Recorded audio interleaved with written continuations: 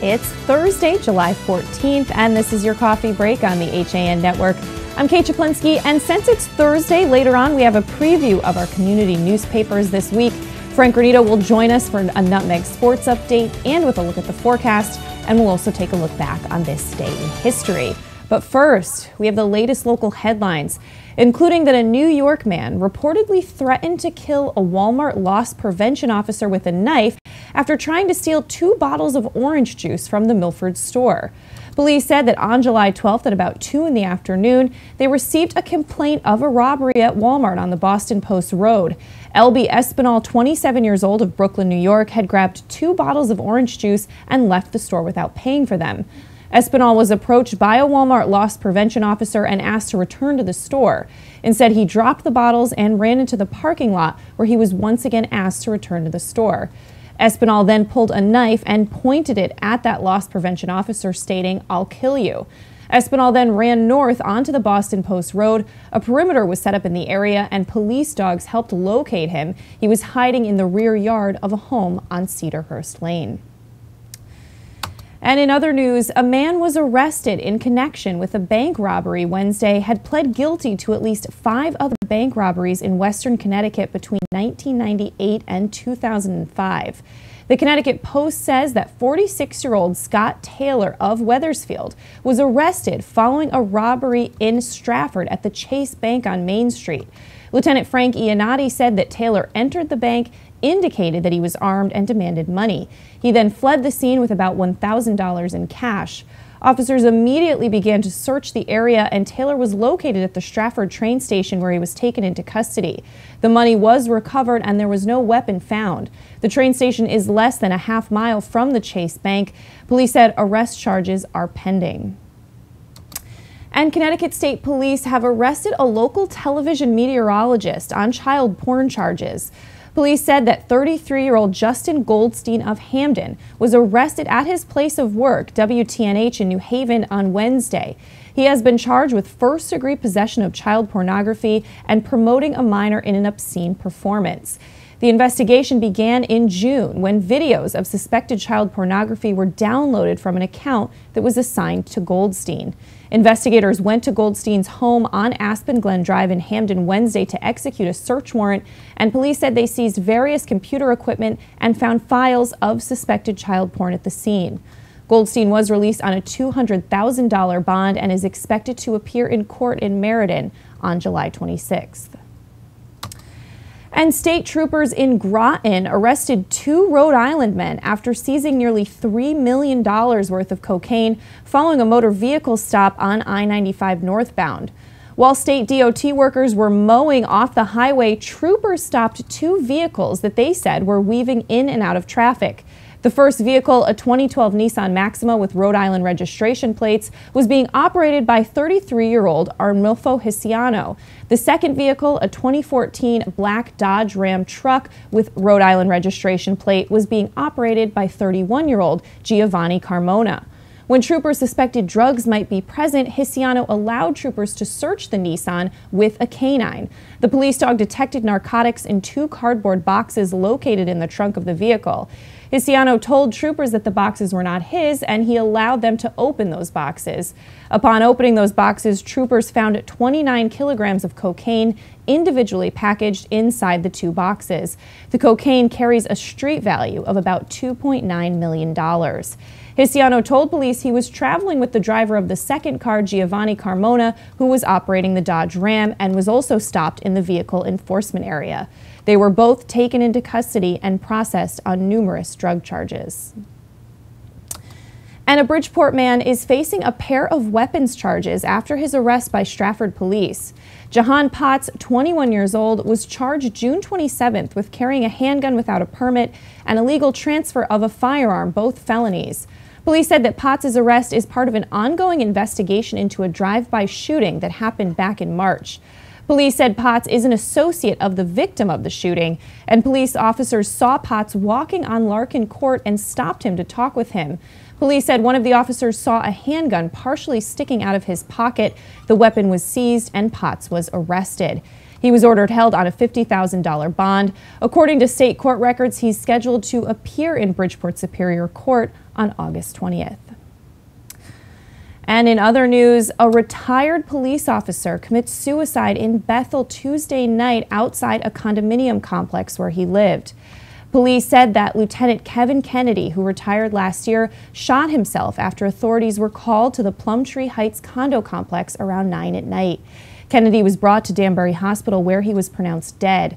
The Danbury News-Times reports that his friends and town officials expressed shock at the loss.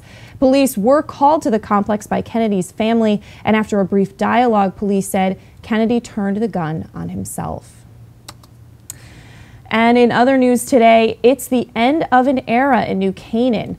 Home builder Andy Glazer confirmed to the New Canaan Advertiser in an interview July 13th that contracts have been signed for him to purchase the Roger Sherman Inn from Joseph Jaffrey and Ness Jaffrey for around $5 million. Glazer has a plan to build 8 houses on the 1.8-acre site.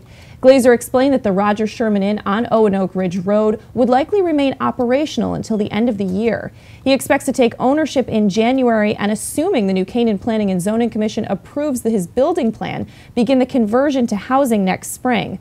Glazer said, "We have no formal approval from Planning and Zoning, but are developing a thorough review." He said, "We want to build a village with small houses focused on empty nesters. Those houses, each close to about 2,600 square feet and priced around $2 million, he said, will be very traditional 2.5-story colonials." But you can get more on that story at ncadvertiser.com. Switching gears now, throwing it over to Frank Granito for a look at the forecast. Frank. Thanks, Kate. It's cloudy out right now and the temperature is sitting just around 79 degrees. The expected high for today is up at 85 with a low of 70 tonight, and the humidity is way up compared to yesterday. It's currently at 87%. There are chances of rain throughout the day, and expect some thunderstorms later on this afternoon and into the early evening. As we look towards the weekend, though, it'll be partly cloudy tomorrow, clearing up in the afternoon. A high of 92, again going to be very humid, but Saturday looks like it's going to be absolutely beautiful. Barely any clouds in the sky, a high of 88 with a very low humidity. That's going to do it for weather. Let's throw it back to Kate. All right, good to hear that humidity will be going down, Frank. We are going to step out for a break, and when we come back, we're going to take a look back on this day in history. Frank has a Nutmeg Sports update, and we have some more news coming up after this. Have a sports injury or a slip and fall that needs immediate care? Coastal Ortho Express Urgent Care gives you direct access to an orthopedic specialist fast, without an appointment. Biking, golf, tennis, soccer, whatever the sports injury is, sprain or fracture, Coastal Ortho Express can help. Coastal Ortho Express Urgent Care, open Monday through Saturday, now in 2 locations. The iPark building at 761 Main Avenue in Norwalk and 36 Old Kings Highway South in Darien. Or go to coastalorthoexpress.com, like them on Facebook.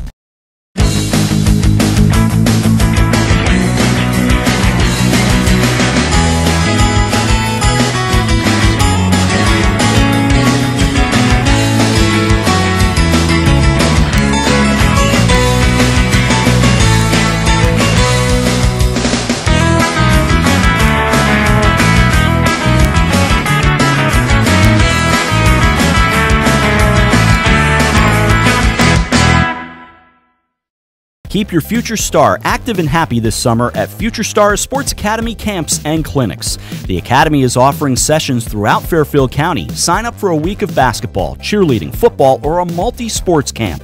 At Future Stars Academy, children learn the fundamentals while under the supervision of qualified coaches. And what sets the Academy apart is its special Lessons of Life sessions, teaching values and focusing on building self-esteem, friendships, and honesty. Located at Sports Center Connecticut in Shelton and in Sports in Trumbull. Register online at FutureStarsSportsAcademy.com. You're watching the HAN Network, and you're not alone. Nearly 1 million people have watched our live sports, news, and entertainment programming since the network launched in August 2015. Advertise on the network that reaches Fairfield County, Connecticut's most engaged audience. Contact Advertising Director Jessica Murrin at 203-273-7312 or email jessica@han.network. We're back on this July 14th edition of your coffee break on the HAN network, filling in this week for Donald Ang with a look back on this day in history. And first, 1798. The Sedition Act becomes law in the United States. In direct violation of the Constitution's guarantee of freedom of speech, the Sedition Act permitted the prosecution of individuals who voiced or printed what the government deemed to be malicious remarks about the president or government of the U.S. 14 Republicans, mainly journalists, were prosecuted and some imprisoned under the act. The act was denounced by Democratic Republicans and ultimately helped them to victory in the 1800 election when Thomas Jefferson defeated the incumbent President Adams. The act was allowed to expire in 1800. 1881, Billy the Kid is shot and killed by Pat Garrett outside Fort Sumner. Billy is known to have killed at least 8 men, including Sheriff William Brady and 3 deputies. His death at age 21 sealed his legacy as one of the most famous outlaws of the American West. 1889, Alexander Mackenzie finally completes his 2-year journey to the mouth of the river he hoped would take him to the Pacific, but which turns out to flow into the Arctic Ocean. Mackenzie named the river of Disappointment, but it was later named after him. The Mackenzie is the second longest river system in North America. Only the Mississippi is larger, and it is entirely located within Canada. And finally, in 1789, there was this. In one revolutionary stand of defiance, the National Assembly is born. It will be a communion of voices from around the country, a parliamentary body enacting the people's will. But wresting power from the king would not be so easy as signing a simple proclamation. All of these early victories that take place at Versailles are large. Well, so what you were supposed to be seeing was that in 1789, French Revolution, citizens of Paris stormed the Bastille. The medieval fortress was a symbol of royal authority in Paris. A mob of about 1,000 overpowered the garrison of 82 invalid soldiers no longer fit for full service. 1 soldier and 90 attackers died in the fighting, though the mob later killed another 12 defenders. When Louis XVI learned of the event the following day, he is reputed to have asked Duke La Rochefoucauld if this signalized the citizens were in revolt. The Duke replied, "No, sire, it's a revolution." But that does it for your look back on this day in history. Now time to throw it back over to Frank Granito for a Nutmeg Sports Update. Frank. Thank you, Kate. The Team Connecticut 18 and under softball team fell into the losers bracket at the Colorado Firecracker Tournament in Aurora, Colorado. After losing 11-6 to the Adidas-sponsored Southern California Breakers, Team Connecticut went down to losers bracket. They then took down the Nebraska Zephyrs 5-1, as well as Team TFS STX from Texas 6-3 in the largest college softball showcase event in the nation. Team Connecticut is currently 6-3. Several local boys were part of the Team 91 Tri-State 2021 lacrosse team, which just won the Westchester War Games in Purchase, New York. After going 4-0-1 during the qualification round, Team 91 went on to win the championship 5-4 on a late goal scored by Newtown's Patrick Garrity. And finally, don't forget that tonight the semifinals for the Connecticut 13 and under Babe Ruth State Tournament begin at Stanford's Cubetta Stadium. Pitch 1 for the first game is scheduled for 5:30 between the American League winner Waterford and National League runner-up Darien. Game 2 is set to start at 8 o'clock, featuring the National League winner New Milford against American League runner-up and host town Stanford Thunder, which will start at 8 o'clock. The HAN Network will be broadcasting both of these games live, as well as the championship game tomorrow at 7 o'clock. And if you find yourself in the stands down there, it is National Hot Dog Day, so come grab a Frank with Frank. I'm looking forward to it. Kate, let's throw it back to you. I meant to mention it was National Hot Dog Day. Frank's with Frank, and we're hoping that the weather holds out, obviously, but we'll keep folks updated on Twitter, of course. Let you know what's going on. Frank, thank you so much. Of course, thank you. All right, getting back to a little more news today. On Tuesday night, the West Reading Fire Chief, Glenn Johnson, derided a Reading police plan to install temporary stop signs at the intersection of Umpqua and Marchant Roads, telling the Planning Commission he believes the plan is more permanent than temporary. He added that he was surprised to learn about the plan from a member of the public, as the idea had not been mentioned at last Wednesday's meeting of the Reading Fire and Police Chiefs. He said, "We're only 4 weeks away from bridge construction ending, and we all knew this would be uncomfortable, but some things aren't necessarily temporary around here." The stop signs, according to a police press release issued Monday, are temporary, but will be evaluated after the project is complete to determine if they will remain. And according to the New Canaan Advertiser, 7-year-old Carrie Wang, a first grader at West Elementary School and the son of New Canaan's Ariel and John Ling, has won several statewide, national, and international piano competitions. He was invited to perform in Carnegie Hall 3 times in the last 6 months, the latest being May 15th as the first place winner of the Little Mozart competition. In June, he was honored by the National Piano Guild for his performance of the 14th Sonatina movements by memory. He won the special gold Sonatina medal plaque with the top grade of Superior Plus. And Trumbull High School graduate Tony Horton, the creator of the home exercise regime P90X, will be receiving the Jack LaLanne Award today at the 2016 IDEA World Convention in Los Angeles. The Trumbull Times spoke to Horton this week, and he said, "I grew up with Jack LaLanne," and he called him an iconic figure. Horton's 22-minute hardcore is the latest in a long line of exercise videos that Horton has started, beginning with the original P90X in 2001. He will present it at the convention this week in front of thousands of fitness professionals in attendance from more than 60 countries. But you can get more on that story at TrumbullTimes.com. And as Frank mentioned earlier, it's going to be a hot weekend, but a great one for sidewalk sales. And if you head to Darien and New Canaan sidewalk sales this weekend, you can say hi to us. New Canaan sidewalk sales will start a day earlier this year, with local stores putting merchandise out in front of their stores tomorrow, Friday, July 15th, during regular business hours. The New Canaan Chamber of Commerce has organized a pedestrian mall by closing Elm Street, Main Street, and Forest Street on Saturday for shoppers to browse, buy, and learn about local organizations. The Village Fair and Sidewalk Sale will take place Saturday, 9 a.m. to 5 p.m. and will include over 120 vendors and organizations, including 27 newcomers alongside many of New Canaan's favorite nonprofit groups. You can get more information on that at ncadvertiser.com. And of course, the Darien Chamber of Commerce will hold its annual sidewalk sales and family fun days starting today, July 14th, running Friday and Saturday from 9 a.m. to 5 p.m. The First County Bank is continuing as the title sponsor of that family outing, and the popular sales event will feature Darien merchants exhibiting alongside the Post Road at the Goodwives and Norotan Heights shopping centers. Many bargains with discounts of up to 70% are expected to be offered, and Wilton will also have its annual summer fair and sidewalk sale this Saturday, July 16th from 10 to 4 in Wilton Center. The HAN Network will be at those sidewalk sales as part of our Main Street Merchants Tour. We'll be in Darien tomorrow, New Canaan Saturday, and we'll also have a table set up at Wilton, so be sure to come by and say hi. We are going to step out for a break, and when we come back, John Kovach joins me, and we're going to take a look at the front pages of our HAN Network community newspapers this week, coming up after this. I really wanted something that felt like a home. Coming from a big house, I wanted the feel of a home as opposed to a condo. The construction is incredible, whether it's the floors, the fireplace, the moldings, the lighting. It's as peaceful as my home was in the middle of the woods.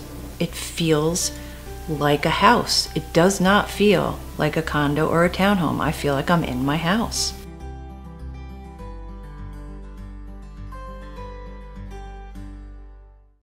Walter Stewart's Market in New Canaan is your time-saving local shopping destination for the best of spring. Find many of your favorite products, from great specials on everyday items to the freshest organic produce, artisanal cheeses, and grass-fed steaks. Drop off your knives to be sharpened, grab a beautiful bouquet of spring flowers, and stop in next door for a wine tasting. Plus, their personable staff is always ready to lend a helping hand. So stop in to Walter Stewart's Market, 229 Elm Street today, or shop online at stewartsmarket.com.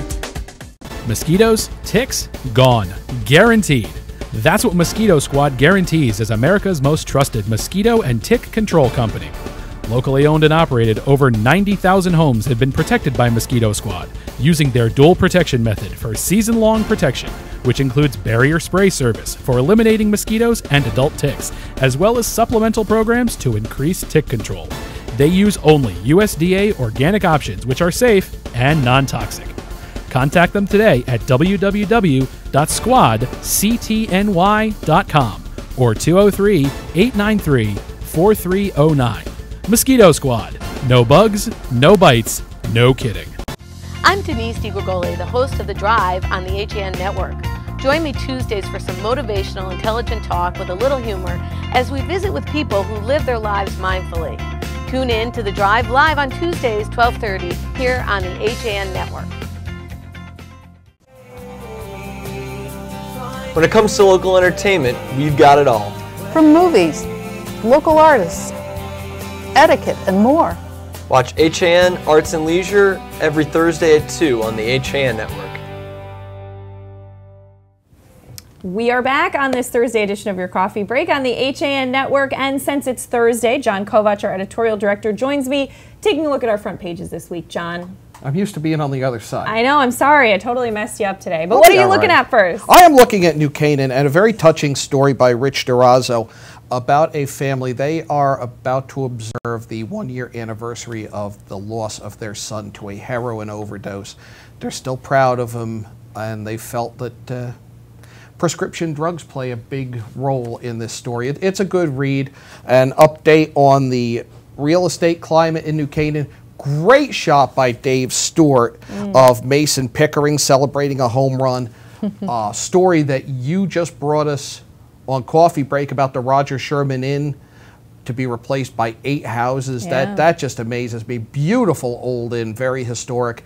And another story you just brought us, the sidewalk sale, starting tomorrow in New Canaan. That's right, and we'll be there on Saturday. Well, I am taking a look at the front page of the Darien Times. We'll be at their sidewalk sales tomorrow, bringing you Coffee Break live from there.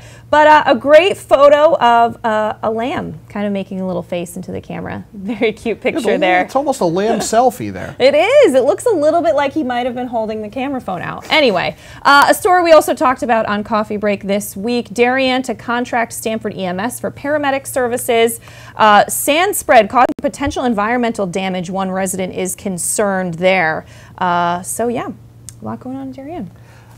How much do you hate speed bumps? A lot. Well, somebody in Reading apparently hates them a real lot because they're saying that speed bumps on Umpqua Road were forcefully removed from the road Monday night. They're looking for ways to slow down traffic on that road. It's become a cut through. There's a stop sign plan also on the front page. But somebody did, you know, maybe it's a Robin Hood thing, something everybody wants to do but might run afoul of the law. But speed bumps removed from Umpqua Road. Yes. I was combining my Fairfields and Readings there. Yes, there's a lot of Umpqua around. Yes, there are. Billions of blocks, a playful expression of art. Interesting feature there. And the town planner saying that Easton has the only place for a school bus depot, that with the buses that Easton and Reading share in their joint school district. All right, well, I'm taking a look at the front page of the Ridgefield Press. Some great camps happening at the Keeler Tavern, offering a glimpse into the town's past. Of course, their colonial history there at Keeler Tavern. Always a lot of fun. And Summer Plan aims to repave 14 roads in Ridgefield. I know people are always interested to find out if their road is one of the ones that's going to be getting paved this year, so you can get a full list there. Don't go back and take the stuff out after they put it in. That and Reading. And Albert Stockley, who is a well-known, renowned chef who works at the Stonehenge Inn, is going to be serving up his last meals there soon. Stonehenge Inn, just known for fine dining, fine cuisine there in Ridgefield. So interesting feature story there. In Easton, residents spoke out about the need to balance farming and the more modern pursuits necessary to make Easton what it is. A feature by Nancy Doniger on a Easton resident who won a screen test this some time ago, looking back in history to that photo is actually from 1934. An award, a platinum album, to Stephen Tramposh of Easton, and Grace Stancic retiring after 28 years as town hall. She was the controller for the town of Easton. All All right, taking a look at the front page of the Weston Forum. The state near the top in per pupil spending when it comes to education. Weston also ranking high in its DRG, so always some good to kind of break down those numbers and get a look at that. Phillips and McGill win Weston's EMS award. Congratulations to them. And there's going to be a new school resource officer, so a nice interview with him by Gregory Menti. Wilton Bulletin sharing that look at state per pupil spending. A resident will be joining Swim Across the South. That coming up the end of the month to raise money for St. Vincent's Cancer Care. There's a feature about a homegrown art show at the Wilton Library, and I read this story, very interesting story by Jeanette Ross there, as one of the artists in there is recovering from a stroke. That's his work, the lower picture to the left-hand side of the page. And it's him getting his dexterity back, an interesting part of that story. Love the local art shows and see how creative your neighbors are. And a story about the fire department secretary who's going from the bravest to the finest as she's moving to the police department.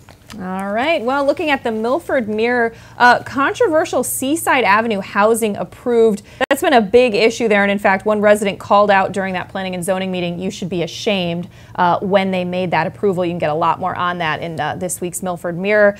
And as we talked about earlier this week, Milford's first poet laureate has been named, Mick Thebes. So pretty cool. Monroe, and keep this in mind if you do use Lake Zor, that chemical treatment yesterday with herbicides and chemicals to keep down some species. So there are some cautions about bathing and using the water. That's on the front page of the Monroe Courier. Interesting story that the State Department of Health lab, if your pet now comes in contact with an animal that could be rabid, it's now on you to pay for the testing, not the state. Right. If I visit by the Pyramid Shrine Temple Clowns to Hewitt Health and Rehabilitation in Shelton, and the cast of Matilda on Broadway visiting a theater company, that all in Monroe. All right, very cool. We'll take a look at the front page of the Shelton Herald. An interesting story and interview with one of the farmers at Jones Farms about maintaining healthy crops during a drought. Really nice story, and Shelton has such a long farming history, so it's always great to get those stories in there. And also, Aaron Berkowitz spoke to the Shelton police chief about bridging the gap between police and civilians in the wake of all the violence recently, and he did a great job there. I know we also have some video from that interview. And legislators visited Wiffle Ball Inc., where, if you don't know, of course, Shelton is home to the wiffle ball. And it's a longtime family business. You know, they don't do a lot of promotion. They don't need to. Well, so it's cool to try to get a look in there and find out what's going on. I mean, I remember getting those when I was a kid. Yeah. Stratford has a new police chief, and the Stratford Star was there when Joe McNeil was sworn in. And you just had agriculture in Shelton. Agriculture in Stratford, too, where the Police Athletic League has opened a community garden. Sterling House has received a state grant, $1.2 million, for an elevator and renovations, and a vigil being held tonight at 8 p.m. on the steps of the First Baptist Church. That's 1301 Stratford Ave, and that's with all the violence that is going on across the country of late.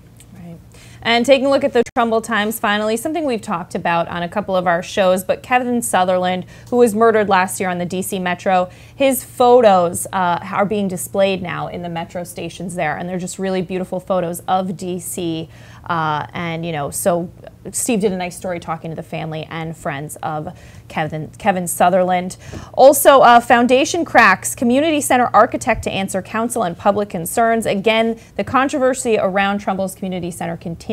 That's been a big story there. But the Trumbull Center Fire District shines and saves thanks to affordable energy upgrades. So a nice little story on that. And in arts and leisure, we have the tango. And sand sculptures in Milford. And sand sculpture. Not at the same time. Yes. Cool as that would be to watch. Cool as a cucumber as that would be to watch. Yes. That's a tease. That is a tease. We also have some great cucumber recipes, and I do love those, especially cucumber cocktails this time of year. I don't know if you've ever had one. They're delicious. I have not. All right. Well, John, I know we have Yankee Fisherman coming up at 1 o'clock. We are going to begin an in-depth look at surf casting, what you need to get started, how to stay safe. We'll start that today. We'll talk about conservationists joining an organization that's really traditionally been known as anglers.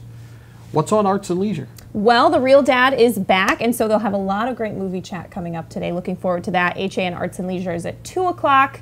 We're going to wrap things up here. John, thanks for joining me. Anytime. I'll see you next Thursday. That's right. And tomorrow, we will be live in Darien for your coffee break at 11, so be sure to check that out. Then we're going to have a lot of great interviews with merchants this weekend coming up. Of course, starting today, we have our Babe Ruth 13U baseball coverage. Yes. So be sure to check that out. We're going to keep an eye on the weather, but that's all going to go to plan. You can find out more at HAN.network. Fingers crossed. Fingers crossed. And of course, we'll see you tomorrow in Darien.